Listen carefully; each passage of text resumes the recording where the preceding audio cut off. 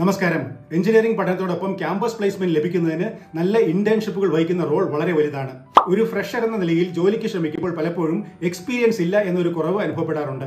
ഇതിനെ take care ചെയ്യുന്നതിന് വേണ്ടിയിട്ടാണ് ഇന്റേൺഷിപ്പുകൾ പലപ്പോഴും നമുക്ക് ഹെൽപ്ഫുൾ ആകുന്നത്. അതുകൊണ്ടാണ് it's always said that internship is A game changer. പക്ഷേ ഇങ്ങനെയൊക്കെയാണെങ്കിലും ഇന്റേൺഷിപ്പുകൾക്ക് ആവശ്യമായ പ്രാധാന്യം പല സ്റ്റുഡൻസും കൊടുത്ത് കാണാറില്ല. അതുകൊണ്ടാണ് നമ്മൾ ഇന്ന് ഇത് ഡീറ്റെയിൽ ആയിട്ട് ഡിസ്കസ് ചെയ്യാൻ ഉദ്ദേശിക്കുന്നത്. എന്താണ് ഇന്റേൺഷിപ്സ്, എന്താണ് ഇതിന്റെ ഇമ്പോർട്ടൻസ്, എത്ര ടൈപ്പ് ഇന്റേൺഷിപ്സ് ഉണ്ട്, എപ്പോഴാണ് ഇന്റേൺഷിപ്പ് ചെയ്യേണ്ടത്, എവിടെയൊക്കെയാണ് ഇന്റേൺഷിപ്പുകൾ അവൈലബിൾ ആയിട്ടുള്ളത് എന്നുള്ള കാര്യങ്ങളൊക്കെ നമുക്ക് ഇന്ന് ഡീറ്റെയിൽ ആയിട്ട് ഡിസ്കസ് ചെയ്യാം. ഞാൻ doctor Saji Balakrishnan, chairman and chief career mentor, province academy of career education. Okay, നമുക്ക് ആദ്യം തന്നെ എന്താണ് ഇന്റേൺഷിപ്പ് എന്ന് നോക്കാം. ക്ലാസ് റൂം പഠനത്തോടൊപ്പം തന്നെ നമുക്ക് ഹാൻഡ്സ് ഓൺ എക്സ്പീരിയൻസ് ഉണ്ടാക്കിയെടുക്കുന്നതിന് വേണ്ടിയിട്ട് ഇൻസ്റ്റിറ്റ്യൂഷൻസിലോ ഓർഗനൈസേഷനിലോ കമ്പനികളിലോ ഒക്കെ നമ്മൾ ചെയ്യുന്ന ഷോർട്ട് ടേം കോഴ്സുകളാണ് ഇന്റേൺഷിപ്പുകൾ എന്ന് പറയപ്പെടുന്നത്. ഇത്തരം ഇന്റേൺഷിപ്പുകൾ നമുക്ക് ഓൺലൈനായിട്ടും ഓഫ്ലൈൻ ആയിട്ടും ഒക്കെ ചെയ്യാവുന്നതാണ്. വളരെ ഷോർട്ട് ടേം ആയിട്ടോ അല്ലെങ്കിൽ ലോങ് ടേം ആയിട്ടോ ഒക്കെ ഇന്റേൺഷിപ്പുകൾ ചെയ്യാം. Civil, mechanical, electrical, electronics, computer science തുടങ്ങി നിങ്ങൾ പഠിക്കുന്ന ബ്രാഞ്ചുകൾക്ക് അനുയോജ്യമായിട്ടുള്ള ഇന്റേൺഷിപ്പുകൾ തിരഞ്ഞെടുത്ത് കണ്ടുപിടിച്ച് ചെയ്യേണ്ടതാണ് പ്രാധാന്യം. അതുകൊണ്ട് തന്നെ വൈ ഇന്റേൺഷിപ്സ് മാറ്റർ എന്ന ചോദ്യം വളരെ പ്രസക്തമാണ്. പ്രധാനമായും 4 കാര്യങ്ങൾക്ക് വേണ്ടി നമുക്ക് ഇന്റേൺഷിപ്പ് പ്രാധാന്യം അറിയിക്കുന്നു. ഒന്ന്, പ്ലേസ്മെന്റ്. നമ്മുടെ ആദ്യത്തെ പ്ലേസ്മെന്റ് ലഭിക്കുന്നതിന് ഫസ്റ്റ് ജോബിന് വേണ്ടിയിട്ട് ഇന്റേൺഷിപ്പ് വളരെ പ്രാധാന്യം അറിയിക്കുന്നുണ്ട്. എന്തുകൊണ്ടെന്നാൽ നമുക്ക് ഒരു വർക്ക് എക്സ്പീരിയൻസ് ഓൾറെഡി ഉണ്ടായിട്ടുണ്ടായിരിക്കും ഇന്റേൺഷിപ്പുകൾ വഴി. രണ്ടാമത്തെ പ്രാധാന്യം skill development. When you're doing an internship in a company atmosphere or an organizational atmosphere, you are gaining experience, hands-on experience to the job. അതുകൊണ്ട് തന്നെ it gives you more clarity on the type of job you're going to take up later. അതോടൊപ്പം തന്നെ ഓർഗനൈസേഷനുകളിലെ ഒരു working culture മനസ്സിലാക്കുന്നതിനും ഇത്തരം ഇന്റേൺഷിപ്പുകൾ നിങ്ങളെ സഹായിക്കും. ഇതിന്റെ എല്ലാം കൂടെയാണ് ഏറ്റവും പ്രധാനപ്പെട്ട നെറ്റ്വർക്കിംഗ്. നിങ്ങൾക്ക് ധാരാളമായിട്ട് industry professionals, professors, research organisation heads ഇവരൊക്കെ ആയിട്ട് നല്ല ബന്ധങ്ങൾ സ്ഥാപിച്ചെടുക്കുന്നതിനും അത് ഭാവിയിലേക്ക് ഉപയോഗപ്പെടുന്നതിനും ഒക്കെ നല്ല ഇന്റേൺഷിപ്പുകൾ സഹായിക്കും. ശരി, ഇത്രയും പറഞ്ഞ സ്ഥിതിക്ക് നമുക്ക് ഇനി എത്ര ടൈപ്സ് ഓഫ് ഇന്റേൺഷിപ്സ് ഉണ്ട് എന്ന് നോക്കാം. First classification can be core or industry internships. ഉദാഹരണത്തിന് സിവിൽ എഞ്ചിനീയറിംഗ് സ്റ്റുഡൻസ് ഒരു കൺസ്ട്രക്ഷൻ മേഖലയിൽ വർക്ക് ചെയ്യുമ്പോഴോ, അല്ലെങ്കിൽ മെക്കാനിക്കൽ എഞ്ചിനീയറിംഗ് സ്റ്റുഡന്റ് ഒരു ഓട്ടോമൊബൈൽ പ്ലാന്റിൽ വർക്ക് ചെയ്യുമ്പോഴോ, കമ്പ്യൂട്ടർ സയൻസ് എഞ്ചിനീയറിംഗ് സ്റ്റുഡന്റ് ആണെങ്കിൽ നേരിട്ട് പ്രോഗ്രാമിംഗ് സ്കില്ലുകൾക്ക് വേണ്ടിയുള്ള പ്രോഗ്രാമിംഗ് അനുസരിച്ചിട്ടുള്ള ഒരു വർക്ക് ചെയ്യുന്ന സമയങ്ങളിലൊക്കെ ഇത്തരം ഇന്റേൺഷിപ്പുകൾ പങ്കെടുക്കുമ്പോഴൊക്കെ അത് കോർ അല്ലെങ്കിൽ ഇൻഡസ്ട്രി ഇന്റേൺഷിപ്സ് എന്ന് പറയാം. രണ്ടാമത് നമുക്ക് ഇന്റേൺഷിപ്പുകളെ ലോ സ്കിൽ, മീഡിയം സ്കിൽ അല്ലെങ്കിൽ ഹൈ സ്കിൽ ഇന്റേൺഷിപ്പുകൾ എന്നും ക്ലാസിഫൈ ചെയ്യാം. പേരുകൾ സൂചിപ്പിക്കുന്നത് പോലെ തന്നെ നമുക്ക് ആവശ്യം വേണ്ട അല്ലെങ്കിൽ അക്വയർ ചെയ്യുന്ന സ്കില്ലുകളുടെ ഒരു റേഞ്ച് അനുസരിച്ചിട്ടാണ് ഇത്തരം ക്ലാസിഫിക്കേഷൻസ്. ലോ സ്കിൽ ഇന്റേൺഷിപ്പുകളുടെ ഉദാഹരണമായി പറഞ്ഞാൽ ക്യാമ്പസ് അംബാസഡറായി വർക്ക് ചെയ്യുക, അല്ലെങ്കിൽ സിവിൽ എഞ്ചിനീയറിംഗ് സ്റ്റുഡൻസ് ആണെങ്കിൽ മെഷർമെന്റ്സ് എടുക്കുക, കൺസ്ട്രക്ഷൻ സൈറ്റിലെ മെറ്റീരിയൽസിന്റെ ക്വാണ്ടിറ്റി നോട്ട് ചെയ്യുക തുടങ്ങിയ കാര്യങ്ങളൊക്കെ ലോ സ്കിൽ ഇന്റേൺഷിപ്പുകളിൽ വരും. ഇത് ഇലക്ട്രിക്കൽ, ഇലക്ട്രോണിക്സ് എഞ്ചിനീയറിംഗ് സ്റ്റുഡൻസ് ആണെങ്കിൽ ബേസിക് ലാബ് വർക്കുകൾ അല്ലെങ്കിൽ സോൾഡറിംഗ് വർക്കുകൾ ഇതൊക്കെ വരുന്നത് law സ്കിൽസിൽ പെടുത്താം. Data entry, social media posting തുടങ്ങി വിവിധങ്ങളായ ലോ സ്കിൽ ഇന്റേൺഷിപ്പുകൾ ഇന്ന് അവൈലബിൾ ആണ്. ഇത് ഇന്റേൺഷിപ്പിന് ഒരു തുടക്കം എന്ന നിലയിൽ ഫസ്റ്റ് ഇയർ മുതലൊക്കെ ചെയ്തു തുടങ്ങാവുന്നതാണ്. ഇതിന്റെ നെക്സ്റ്റ് ലെവൽ ഇന്റേൺഷിപ്സ് ആണ് സെമി സ്കിൽഡ് ഇന്റേൺഷിപ്സ്. ഉദാഹരണത്തിന് സിവിൽ എഞ്ചിനീയറിംഗ് സ്റ്റുഡൻസ് ആണെങ്കിൽ ഓട്ടോകാഡിൽ സ്ട്രക്ചറൽ ഡ്രോയിങ്സ് വരയ്ക്കുക, മെക്കാനിക്കൽ എഞ്ചിനീയറിംഗ് സ്റ്റുഡൻസ് ആണെങ്കിൽ CAD മോഡലിംഗ് ചെയ്യുക, electrical and electronics engineering students ആണെങ്കിൽ testing circuits, working with micro controllers etcetera. അതുപോലെ തന്നെ computer science and engineering, IT enabled സെക്ടറിലെ students ആണ് എങ്കിൽ web development basics, database management, testing and apps തുടങ്ങിയവയൊക്കെ semi skilled ഇന്റേൺഷിപ്സിന്റെ കണക്കിൽ പെടുത്താം. സാധാരണയായി second year സ്റ്റഡീസിലേക്ക് എത്തുമ്പോഴേക്കും ഒക്കെ നമുക്ക് ഇതുപോലെ സെമി സ്കിൽഡ് ഇന്റേൺഷിപ്പുകൾ ചെയ്യാനുള്ള capability ഉണ്ടാക്കിയെടുക്കേണ്ടതുണ്ട്. Next in this categories high skill internships. ഉദാഹരണത്തിന് സിവിൽ എഞ്ചിനീയറിംഗ് സ്റ്റുഡൻസ് ആണെങ്കിൽ BHIM modelling, structural simulation using STAAD Pro, ETABS, green building design projects etcetera. അതുപോലെ മെക്കാനിക്കൽ എഞ്ചിനീയറിംഗ് സ്റ്റുഡൻസ് ആണെങ്കിൽ FEM, finite element analysis, ANSYS തുടങ്ങിയ software ഒക്കെ ഉപയോഗിക്കാം. Robotics, 3D printing design projects. Similarly electronics, electrical students ആണെങ്കിൽ VLSI design, IoT based smart systems, signal processing projects തുടങ്ങിയവയൊക്കെയും. അതോടൊപ്പം തന്നെ computer science, IT enabled സെക്ടറിലാണെങ്കിൽ AML, artificial intelligence and machine learning projects, cyber security labs, cloud deployment, full stack development തുടങ്ങി വിവിധങ്ങളായ ഏരിയകൾ നമുക്ക് consider ചെയ്യാം high skill ഇന്റേൺഷിപ്പിന്റെ ഭാഗമായിട്ട്.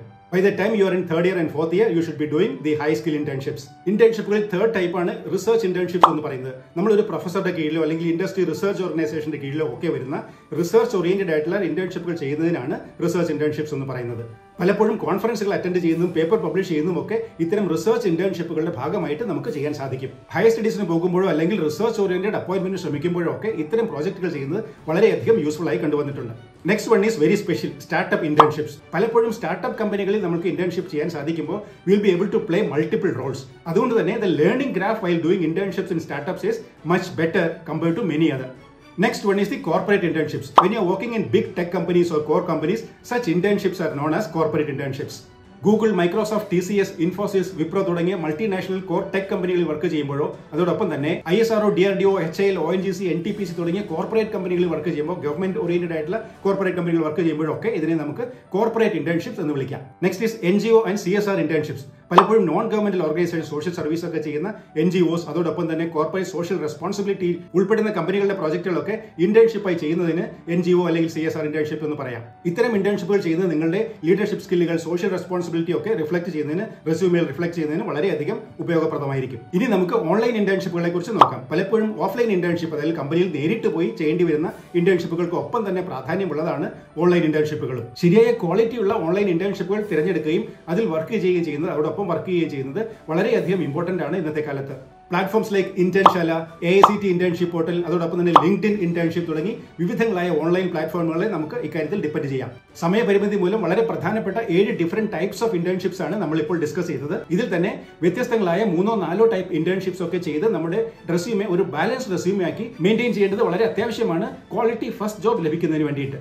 ഇനി നമുക്ക് റൈറ്റ് ആൻഡ് യൂസ്ഫുൾ ആയിട്ടുള്ള ഇന്റേൺഷിപ്പുകൾ എങ്ങനെയാണ് ലൊക്കേറ്റ് ചെയ്യേണ്ടത്, ട്രേസ് ചെയ്യേണ്ടത് എന്ന് നോക്കാം. നമ്മൾ ആദ്യം പറഞ്ഞതുപോലെ online ഇന്റേൺഷിപ്പുകൾക്കാണെങ്കിൽ internship platforms, ഇന്റേൺഷാല, AICT internship portal, LinkedIn internship തുടങ്ങി വിവിധങ്ങളായ പോർട്ടലുകളെ നമുക്ക് ഡിപ്പെൻഡ് ചെയ്യാം. ഇതോടൊപ്പം company websites, check career pages of companies like Infosys, Bosch, L&T or startup university. മൂന്നാമത് നമുക്ക് പ്രൊഫസേഴ്സിന്റെ അല്ലെങ്കിൽ റിസർച്ച് ലാബുകളൊക്കെ വഴി നമുക്ക് നല്ല ഇന്റേൺഷിപ്പുകൾ കിട്ടാൻ സാധ്യതയുണ്ട്.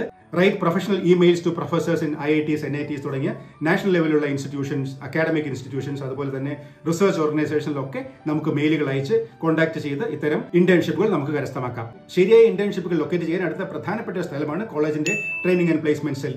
Your training and placement department will help you with the different types as well as internships. Finally, networking, as we said earlier. Use LinkedIn to connect with seniors, alumni, professionals, and industry experts so that they'll be able to help you to find the right internship. Remember, don't wait for opportunities to come to you, but you create opportunities. ഇനിയും നല്ല ഇന്റേൺഷിപ്പുകൾ ലഭിക്കുന്ന മറ്റൊരു ഏരിയയാണ് ഹാക്കത്തോൺസ് വഴി.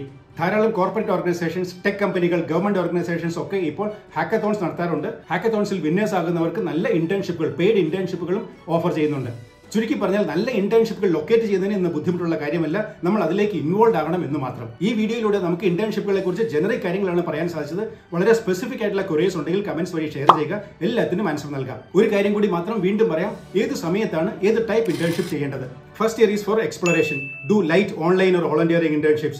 Focus on learning the basics. In the second year, internships is for skill building. Start domain related projects, coding, electronic, mechanical design, etc. In third year, core and serious internships start ചെയ്യേണ്ട സമയമാണ്. Apply to companies, research labs and startups so that you get more skill based internships in the third year. And in final year, placement focused high skill internships. ഒരു കാര്യം പ്രത്യേകം ഓർമ്മ വയ്ക്കുക, sometimes such internships lead directly to pre-placement offer. ചുരുക്കി പറഞ്ഞാൽ engineering പഠനത്തിൽ ഇന്റേൺഷിപ്പുകളുടെ പ്രാധാന്യം വളരെ വലുതാണ്. അതുകൊണ്ട് തന്നെ അവസാന നിമിഷം വരെ വെയിറ്റ് ചെയ്യരുത്, ക്ലാരിറ്റി ഇല്ലാതെ പോകുകയും വരുത്. Start early, start with simple internships and progress gradually, regularly and consistently towards the final year. ഇങ്ങനെ സിസ്റ്റമാറ്റിക് ആയി നല്ല ഇന്റേൺഷിപ്പുകൾ ചെയ്ത് upskill yourself and be industry ready.